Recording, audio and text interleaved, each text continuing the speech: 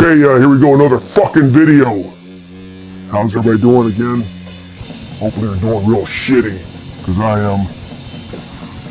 We're drinking some fucking vodka with a little bit of coffee in here.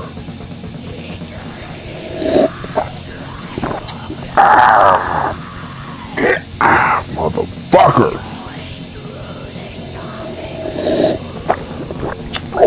Oh. Alright. Okay, so today's topic. You saw the fucking thumbnail, black metal bookshelf. Black metal bookshelf. Yeah, if you may not believe it, but I am literate. I can read. Probably watching some of these videos, you probably think I'm a fucking ignorant ass motherfucker, but I can read. But yeah, I like to buy books and read stuff about a variety of different topics. But obviously, this channel is mainly based around black metal, so you can imagine that's a very important thing in my life. So obviously I read a lot of stuff about black metal. So I thought, you know, what the fuck, I'll do a video on some of the black metal books I have. Some of them are common, you probably have, some you may not know of, I don't know. Let me know, but go through some of them better than others. First up, the one I want to talk about first is just called Black Metal. Black Metal Beyond the Darkness, Black Dog Publishing. This is a pretty damn good book. I bought this years ago, I guess when it was brand new. But I see the last time I looked, this book, those people were selling it for a ridiculous price these days.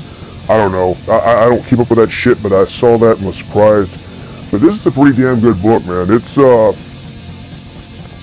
talks about, it's not just a typical black metal book of band profiles and histories and whatnot, or interviews. It's broken down to discographies, different types of black metal, talking about histories of different scenes, logo creation, zines, layout.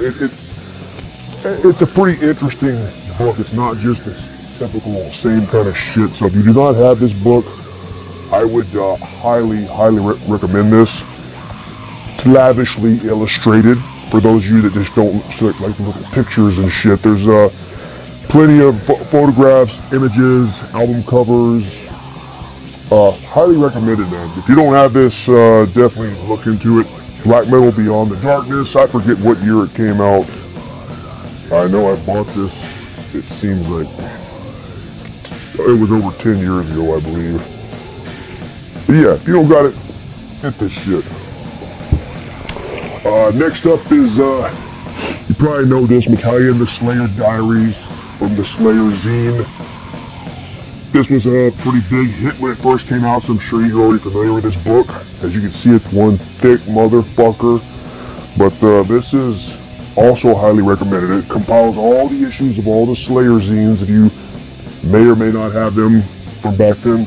But this is really nice layout. It's has every issue in its entirety, and also liner notes, Metallica kind of talking about the process of each issue, which I thought was pretty cool. It gave some nice backstory and everything to kind of explain what he was going through. Like this here, September 1992, kind of explains the times it was going on. So when reading this, I mean, not only are the interviews and the zines really cool, also his liner notes are very cool too. To kind of brings you back to that time.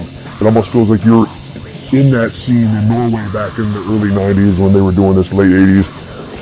Which I wasn't living in Norway, I was here in fucking America listening to blasphemy over here. But yeah, this is a good book. You can see there's a lot of shit in here, so if you don't have this, if you like black metal and extreme shit, highly recommended. Next up is this one here, Blaze in the Northern Sky. It was put out by 33 1/3. They put out other books. They put out a couple of books about Slayer, which were really good. I enjoyed them. So I saw this, it's like, oh shit, an album about the album, Blaze in the Northern Sky, Dark Thrones. Well, I have to get this. This has got to be really cool. And I was kind of disappointed in this. It's, for those of you that like pictures and shit, there's really hardly any pictures, which is fine. But I was wanting to hear more backstory about the recording of this album and whatnot, but this, honestly, it's kind of boring to me because it's more of a breaking it down, each songs as far as the technicality of the riffs, and it just, I mean, I'm a musician too, I like to make music, but this shit just was pretty fucking boring to me. I don't know, does anybody else have this? If you do, I'm curious what you think about it. Literally, I'm not just saying this just to get comments on the fucking page. I'm really curious of what other people's opinions are of this book. I found it boring, and it didn't do much for me. I had high expectations, and it's just fucking boring. I don't know, you let me know. If you have the book, comment. I'm really curious of what you think about it. I mean, I'm glad I got it. It's collectability just because I love Dark Throne, but yeah, I'll probably never read it ever again. And another book that's kind of mediocre, A Journey in Darkness. It's a biography about It, who is in Abruptum and other bands like that, but mostly known for Abruptum, classic noisy, ambient, black metal, very cool stuff. So when I saw it was a autobiography about him, I was like, oh fuck, I want to get this, check it out. And again, I was pretty let down on this. I mean, look at this bullshit. Looks like it's a little kid's book. Large typeface font, double space, so basically this book could probably fit on 20 pages, but they spread it out over 100 pages and they put double space. It's very amateurish, and the first part of it's just about this motherfucker crying, feeling sorry for himself about it. I don't want to hear that crap. I don't like fucking pussy shit like that. I feel sorry for myself. And fuck you, motherfucker. But that's besides the point. Just this book was written very amateurishly, and I'm a big fan of Abruptum, so I was really wanting some cool insights on this, and it was, yeah, you could tell there was not much time put into this. It's still interesting to read, but it was a big letdown. Moving on here, Rock Detector A to Z to Black Metal. If you're familiar with this, these rock detectors came out with several different ones about genres. One with death metal, one with thrash metal. I think they have power metal, all the different things. These books are kind of sought after. It's put out by Rhed Books, if you know, familiar with that publishing company.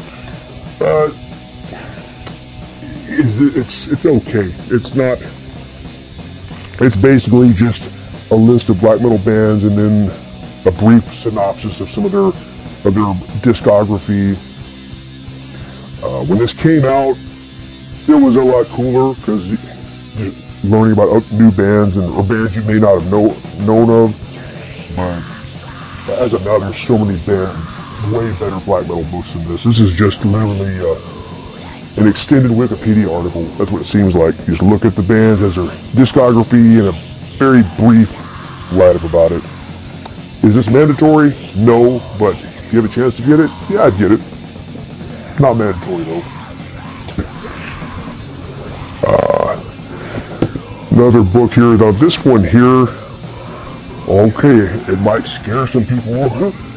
This is a book that has scary pictures in it and stuff, so if you cry about shit, I'm sorry if your feelings are hurt. I don't give a fuck. Fuck you if it hurts your feelings. It's a good book. It's called Wolves Among Sheep. Tsunami pressed this. It's an Italian-based publishing company. Originally, this was in all Italian. They did put out this version in English. Wolves Among Sheep. History and Ideology of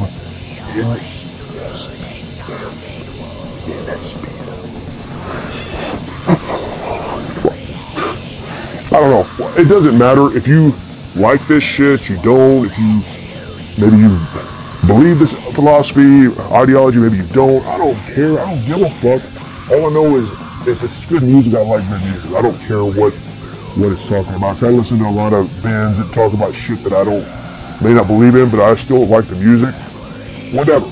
To each their own. But anyway, about this book, whether or not you are a fan of this genre or whatever, I have to say, this is a very well put together book. Very extensive. You can see lots of photographs and imagery on here, but I think this was a lot of time was put into this book. Most of the bands in here I was already familiar with, but there were some that I did learn about in here. It's got some interesting backstory. Some of them go a little bit too much into the ideology and talking about history, which is okay, but there's some cool stories about releases and whatnot. So this is highly recommended. It talks about the typical stuff. Absurd, Grand Belial's Key, Der Stürmer, stuff like that. There's also a lot of other bands you may or may not have known about. But it's pretty good. I highly suggest this. Even if you, just as a black metal fan in general, whether or not, some of this stuff offends you, it's still worth looking into. There's some cool stuff in here talking about Behemoth and the Poland scene. And, yeah, it's highly recommended. I guess it's still available. I don't know. I buy the shit and I don't look it up anymore.